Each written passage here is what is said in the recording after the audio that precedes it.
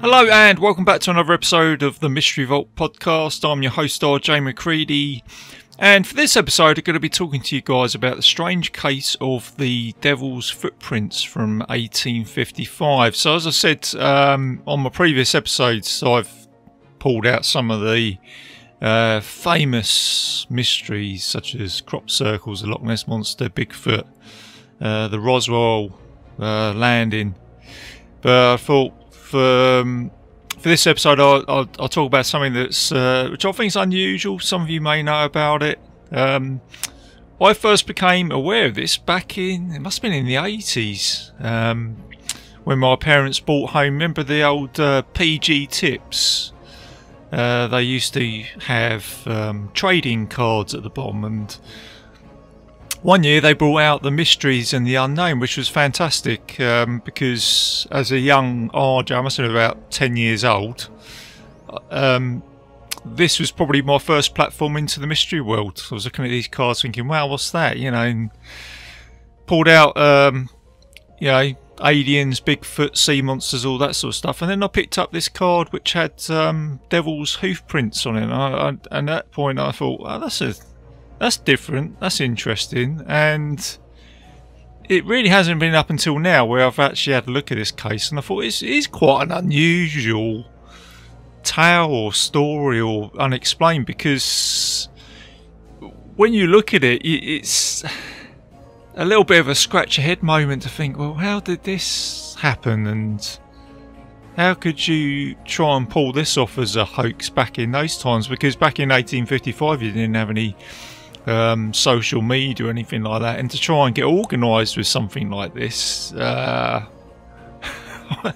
imagine it would be quite a task back then. So, but I'll get into all that. I'll tell you about all the theories as I usually do with these cases. So, the Devil's Footprints, 1855, England. So it's a phenomenon that occurred in a very cold winter back in that time. In East and South Devon, and today this case still remains unexplained, even though there are quite a few theories. So on the night of the 8th and 9th of February 1855, that part of England, Devon, they experienced some heavy snowfall, and residents woke up to find a trail of hoof-like marks in the snow, and the hoofs were 4 inches long by about 3 inches wide, and mostly in a single file.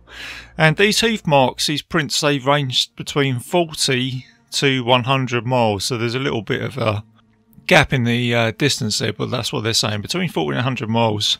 And it was reported in more than 30 locations across Devon and Dorset, and the prints went across houses, apparently jumped across rivers, haystacks, snow-covered roofs, high walls. And the prints first appeared in the town of Dawlish, and they stretched all the way to towns as far as Dorset. And it wasn't before long until this news spread to the local newspapers, the Plymouth Gazette, just to say, is one of them, and also the Times. So before I move on, let's just build up a picture of 1855. So you would have had Queen Victoria on the throne, you had the Crimean War, Charles Dickens had published most of his famous novels, so a lot of people would have been reading Charles Dickens back then. You had Brunel, who was designing the Royal Albert Bridge, so it just gives you a picture of what was going on in that time. And you also had like the sailing ships trading across the Atlantic. And I always think this time period, it's that time of the, you know, when we have Christmas and it's like that festive season, you know. And even now we have like the Charles Dickens festivals at Christmas, and, you know, people dressed up in scarves and top hats, and, you know, I'm just trying to build out that picture, guys. And you can imagine it back in 1855 with that heavy snow. And then all of a sudden you've got a tale like this where people have said, oh, the devil's turned up and his hoof prints are turned up. And again, I always like to bring this in. You've got to try and put your mind into that time, whereas now we are we've got so much like social media where we can find out about these mysteries and stuff, and today we know all about like UFOs and sea monsters and Yetis and Bigfoots and all that type of stuff. But back in this time, it would have been more like we wouldn't have been aware of UFOs or Bigfoots or Yetis or anything like that. At this time, it would have been things like witches and folklore and stuff like that. And the other thing I looked into here is that it's something I was familiar with as well, was that the devil himself got brought up quite a bit as like a type of, you know, folklore and religion and all that sort of stuff. Even to the point where I grew up in a place called Surrey, and you had like the Devil's Punch Bowl, the Devil's Jumps in a place called Vensham, and these were geographic locations with dips and hill mounds and things like that, where, you know, again, it's like folklore where people said, oh, it's been created by the devil. So for me, growing up with these towers, I guess, like I say, it's the folklore from these times. And yeah, could you imagine waking up with that heavy snowfall and then these tracks appearing? And I suppose there is an element of, as I've mentioned before, you know, you've heard of Chinese whispers. Someone says, oh yeah, these footprints have turned up, and then someone else says, oh, they've turned up in my town as well. And it must have been at the same time a great story to tell amongst your community. And I suppose I'm not, you know, a lot of people have investigated this case and no one can really come to an explanation, but you can see how some stories can get over elaborated. And back at this time, over 100-mile radius, I've no doubt that he's probably bringing some communities together because they all had something in common and bringing this story together. And there might have been a little bit of, well, there were definitely the hoof prints in my town, or no, it's definitely in my town, or there might have been people that were trying to find these prints and they might have found something that was related to something else to say, yeah, well, I think that was the prints. So what I'm trying to say is I think that sometimes stories can escalate. I'm not saying it didn't happen, I'm just trying to work out that sort of mindset from that time. That's how I'm trying to look at it. But something really weird obviously happened. And I think the other thing with snowfall, it must be difficult to try and hoax, because you leave prints in the snow. So if you was someone, say like on some stilts with some devil hoofs, to try and go over that 100-mile stretch in the snow in that time must have been difficult. And to try and get organised as well at that time with a large group of people, I'm sure someone would notice. Because if you was doing something like that at the night time, I'm sure you would alert dogs and people would see it. Because I imagine back then people were probably a little bit more aware of what was going on in their local towns.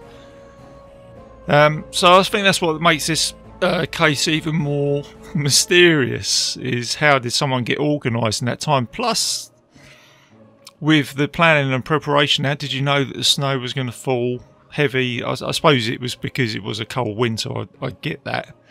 But it is a little bit of a scratchy head moment trying to work this one out.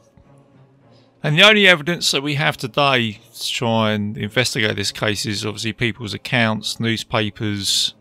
There's no photographs or anything like that. There are some sketches of the hoof prints, and it wasn't up until 1950 until this case got investigated, and that was the only evidence that they used to try and investigate this case. And some of the theories here, you've got an experimental balloon, and they're saying that an experimental balloon got released and the actual shackles was what dipped onto the snow. But with something like that, I have to say that if it was a balloon with shackles, surely people would have seen that. And even at that time, we possibly would have had like a UFO case. Knowing what I know about balloons with the Roswell case, I'm just saying, but you know, back in those times, surely people would be sort of saying, oh, I saw some unidentified flying object. Apparently that was released by the Devonport dockyard, and it was hushed up at the time because, I mean, it did happen. And I think it damaged some property, smashed some greenhouses, stuff like that. So I think Devonport at that time tried to hush that up. You also had donkeys, hopping mice, badgers, cats, birds, swans, which are all plausible, I guess. And what they're saying is because it was so cold that it brought out these animals from their natural habitat, and they were trying to sort of escape to somewhere else. So yeah, I guess that's plausible. But the problem is that people's accounts, they've given a description of these hoof prints, which I'm not sure whether hopping mice would be that big. I'm not sure about that.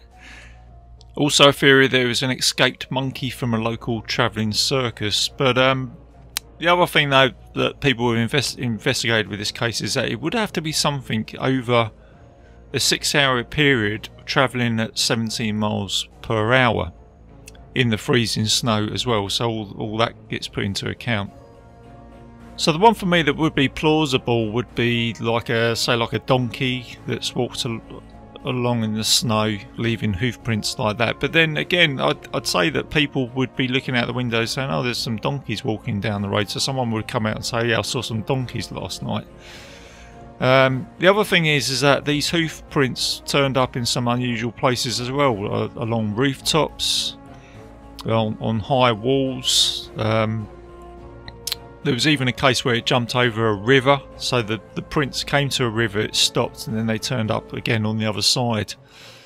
So there's some stuff where you kind of go, okay, I kind of get that, but then you get to this and then you think, well, how do you explain that? Which, again, you know, when I've looked at this case, you kind of think, oh, okay. So I was kind of getting to a point where I thought, yeah, it might be this, and then you see the fact that it's gone onto a rooftop. Surely if there was a donkey running over your roof, I'm sure the residents would hear that, just to say. So there's a couple of theories. There's a couple of other theories that I'll get into in a minute, which make this a little bit more plausible. But just hold it there and just think, just put yourself in a place of a resident in one of these towns at that time in the snow. And these stories can be great for some people, but back at that time you might have someone who's religious, and then there could be, well, there was stories of then paranoia of people thinking that, you know, the devil himself has turned up in Devon, he's left his footprints in the snow, and people were thinking, oh my God, you know. So for some people this could be frightening, it could be even terrifying. And even so, that a local reverend came out and tried to settle his local community by saying that the tracks were created by the 2 kangaroos that he had in a private wild animal exhibition. But then this turned out to be false, and he did say the reason why he said this story is just to try and sell his community. So you could imagine that if it was a reverend coming out, there must have been people coming up to him and saying, look, I'm really scared about this. So he was trying to do his best to try and settle people. But that story, when I first heard it, when he said about the kangaroos, I thought, well, that would make it plausible, because a kangaroo can go at quite a distance. Whether or not it can do it in the snow, because obviously they're from a hot climate, but that story was debunked anyway. And you also had people go out in groups with hunting rifles and dogs, and they followed these tracks. And there was one group who followed the footprints into a wood near the Dawlish town. That's where the prints first turned up. And they claimed that they were following a mysterious beast into these woods, and they sent the dogs in, but then the dogs came out terrified. And that's all that I've got on that story. It's only a little bit on that, so I don't know whether that, again, that's just, you don't know whether it's just the local folk then sort of coming back and telling these tales to try and up the story a little bit. I'm not saying it did happen or it didn't happen, but I think, as I said before in these cases, and it's interesting in the mystery world, as soon as someone gets that, let's just say for example, you get that seed in your head, you start to then perhaps maybe see things. Because this story is going rampant around this part of Devon. Everybody's thinking about, you know, the devil's paid a visit. So everything that you see now you can perhaps start to see things, which is, you know, it's an interesting thing how the mind works sometimes with that. And like I say, it's just trying to sort of part the real evidence to now like a sort of folklore story with the world of like the Chinese whispers, as I said. But then there's another theory where people have said that you had, now I didn't know about this until I started doing a little bit of research, you had the local travelling folk, the local Romanian travellers, and there was actually a little bit of a feud between the Romanian travellers. There was a couple of different groups and they were marking their territory, and there was like different communities, and the way that they tried to sort of deter other communities was a folklore legend that came from Romania, which I didn't really know about, but it kind of makes sense when you think about it, because in Romania you've got vampires. Now vampires is going to be another episode which I'm going to get into, but the Romanians believed in a folklore legend called Mulo. And Mulo is a dead-like vampire creature that comes out every night from a dead man's tomb and imitates a dead man's body. And the Romanian travellers, they never travelled at night time. What they had to do is they had to get to a campfire at noon to try and repel this Mulo creature. And some of the travellers believe that Mulo is actually the devil himself. Over the years, some of the pure Romanian travellers have converted to Christianity, and they don't worry about Mulo anymore. But there are some of the travellers now, some of these, this is where you've got the feud between the pure Romanians and the other Romanian travellers. And this is where the pure Romanians have kind of got the upper hand with the Mulo, because the other ones still believe in it. Now this is where this case comes about. At this time, what they're saying is that they have claimed that in 1855 they created these tracks to try and ward off these fellow travellers. And what they said is they got organised with 400 people altogether, and they prepped it up in 18 months. They knew the winter time was coming, and they got stilts and they got footprints. And now the only difference here is that they said they did this in Somerset, which is further inland, but they've also said that they couldn't be sure of the exact location. But they said they did it. It went off without a hitch. And what they know is that they scared the local town folk, but that wasn't their intention. It was actually to scare off the fellow travellers, which it did. It did scare them off, so their plan did work. But there is a flaw in this, even though they've come forward and said, yeah, it's us that's done it. But surely if you had 400 people on stilts going through these towns, people in these towns would have seen it. As I said earlier, I think communities would have been quite tight. People would have heard things, seen unusual things, seen people turn up. Dogs would have been alerted. So it's okay. They're saying they did it.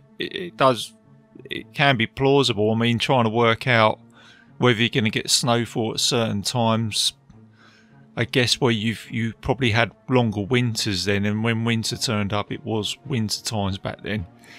But yeah. So it's one of the theories, and this account is in the autobiography of Manfred Frederick Wood in the life of a Romanian traveller.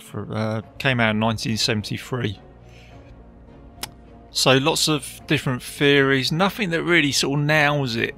You know, there's lots of stuff which I would say is plausible, but nothing that really sort of, well, certainly makes me come away and think, oh yeah, there was definitely that. And I think a lot of that is to do with early evidence in this case. I think if you had, like what we have today, like, you know, we have phone cameras on our phones and stuff like that. I think if you captured some early evidence here, each town took the photos, and then you put it all together and say, oh yeah, they all look the same.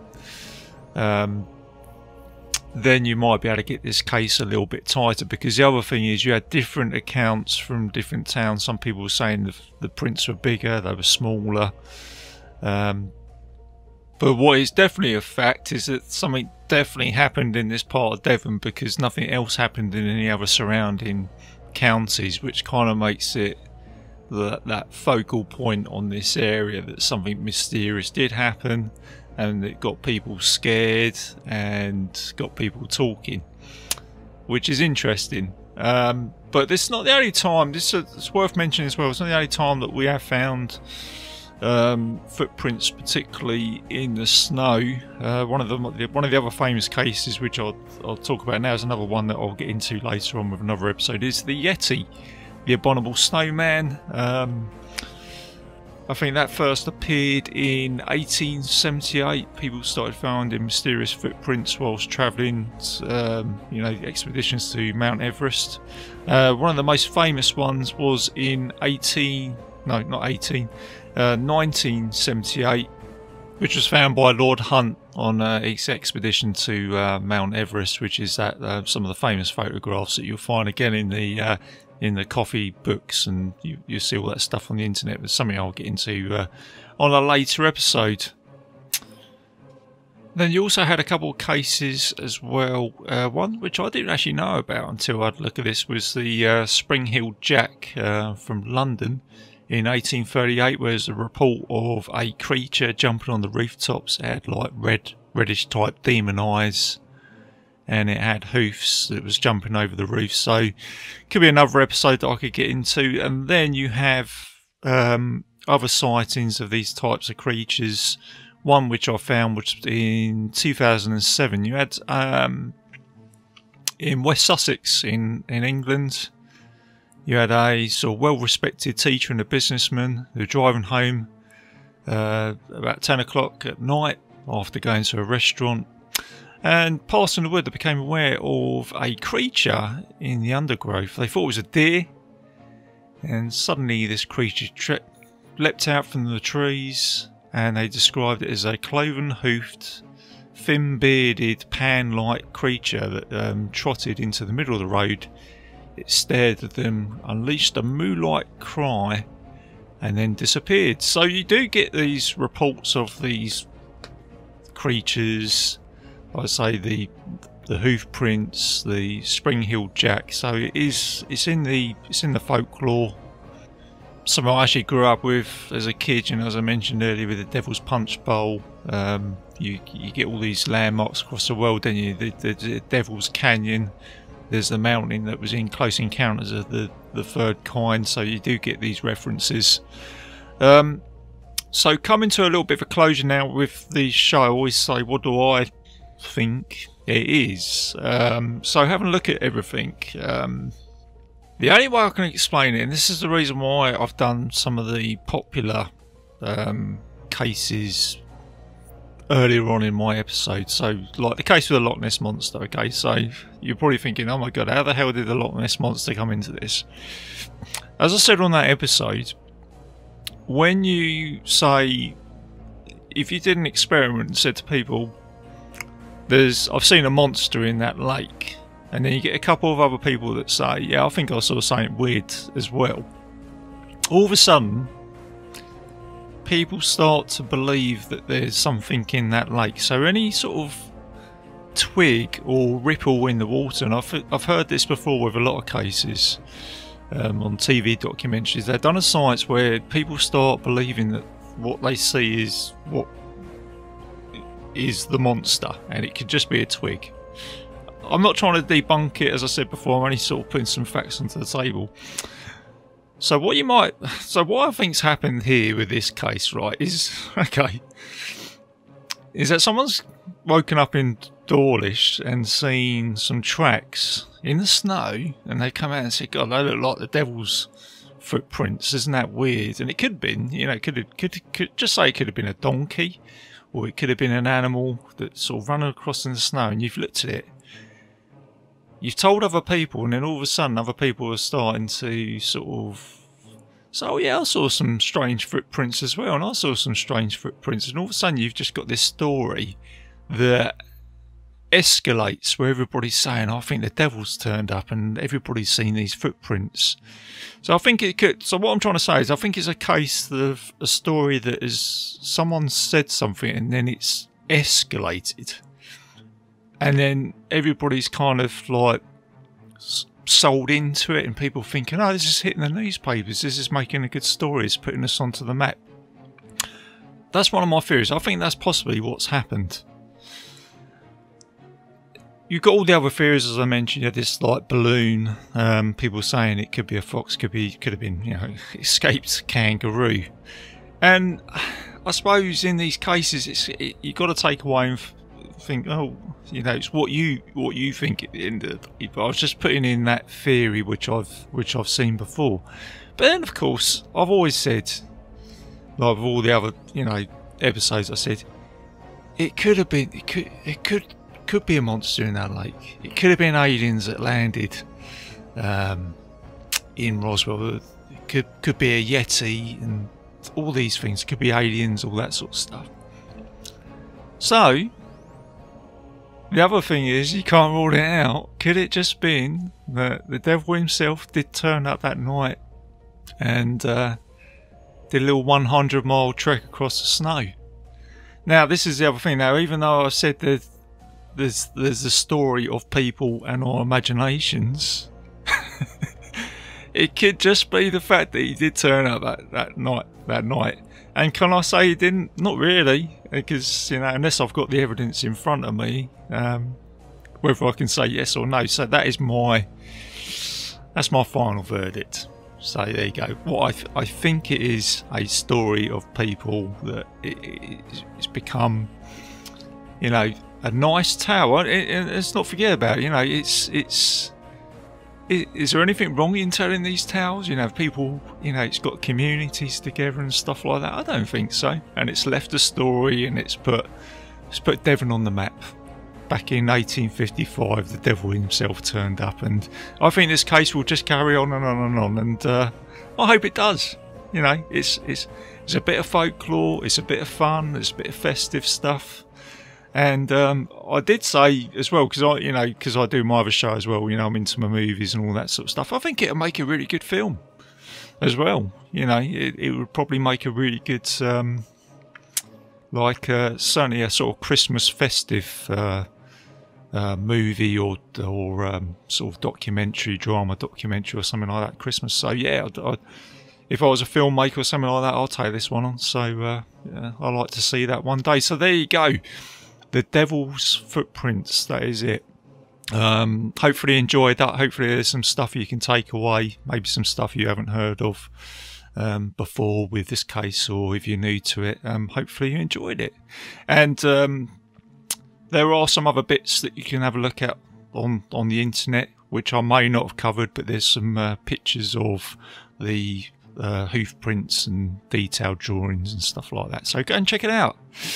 So there you go, guys. I'm going to close the show now, but before I do, there's a little bit of admin, so I'll just shout it out that I'm a proud member of the Legion Podcast Network, so please go and check out all the other shows, including my other show, which is Cinema, Bite-Size Cinema Podcast. I'll release a couple of episodes each month, and you can find this show and my other show on iTunes, Spotify, YouTube, and several other players on the internet if you put in the Mystery Vault Podcast. And I've also got a Facebook page where I'm most active, so put anything on there, any suggestions for any other episodes or anything mystery or anything you like really, related to the mystery world. And let's tell you what I'm doing next. So I'm going to be doing the another disappearance, which is the famous Philadelphia experiment, the case of the United States naval ship disappearing. So we'll have a look into that case. So look out for that. It should be dropping next week. And as always, guys, keep it mysterious, keep it safe, and I'll see you soon. This is a ghost story. I think this is a ghost story. I think this is a ghost story.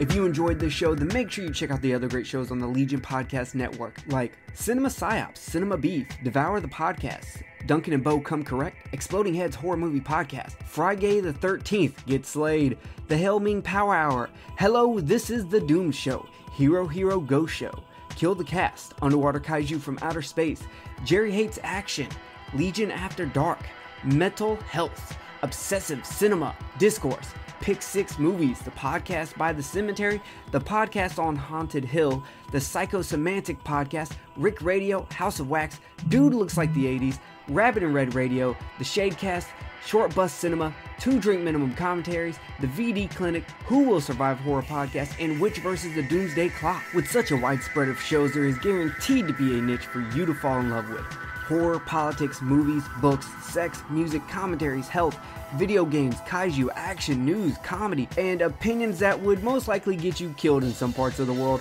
We are proud to bring you some of the best podcasting in the world. Check us out at www.legionpodcast.com, iTunes, Spotify, Stitcher, YouTube, and any other dark corner of the internet where podcasts can be found.